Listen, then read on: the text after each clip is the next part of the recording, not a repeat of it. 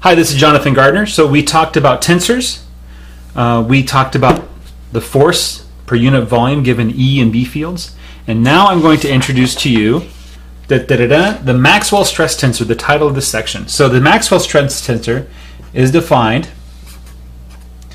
as epsilon naught, this is the definition, epsilon naught of E I E J minus 1/2 Kronecker delta Ij of E squared, okay, plus 1 over mu naught, would you believe it, Bi Bj minus 1/2 Kronecker delta Ij B squared, and that's it.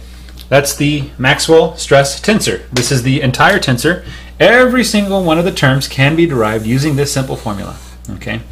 And to prove it to you, I am going to derive different terms than they derived in the book. So I'm going to derive a pressure term, let's say T, Z, Z. Okay, so I put Z in for I and Z in for J.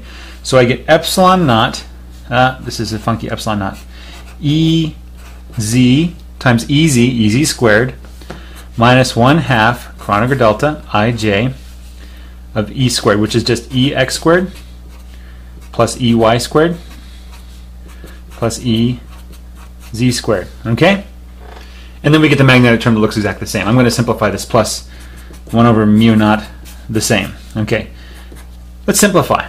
Okay, so we have EZ squared minus 1/2 EZ squared, so we're left with 1/2 EZ squared, and then negative 1/2 EX, negative 1/2 EY. So negative EX squared, and we already have the half here, minus EY squared, plus 1 over 2 mu naught BZ squared minus BX squared minus BY squared. So that's a ZZ term.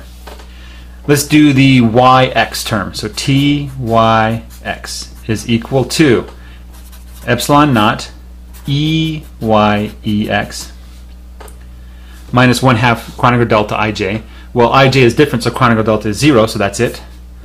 Plus 1 over mu naught BYBX. Okay, at this point I'd like to talk, just to clarify something that confused me, probably confuses you. Okay, when we look at the Maxwell stress tensor, we get confused with the notation. Okay, these indices are not typically what you're used to with some other notations. We're not. It is. We might get confused with series notation, or whatever. Okay. Ex, Ey, Ez are the components of the electric field at the point in space that we're calculating the stress tensor for. Meaning, the stress tensor is going to vary across space according to how E fields and B fields vary across space. Okay? So we take the x component of the E vector and the y component of the E vector. For instance, if we're calculating T, X, Y at a particular point, we take those components and multiply them together. Okay? Same thing with BX and BY. Okay? And don't let yourself get confused. If you need some time to kind of understand what everything here means, take the time, absolutely. Every one of these symbols on this page should make a ton of sense. Once again, if you've forgotten what the Kronecker delta is, if I and J are the same, like Kronecker delta XX, it's 1, otherwise it's 0. Okay, so it's just a way to give a special behavior to the diagonal terms. Okay, so hope that helps. Notice that the tensor isn't a vector. It has 9 components, and you don't have i's and j's floating around. Doesn't work that way.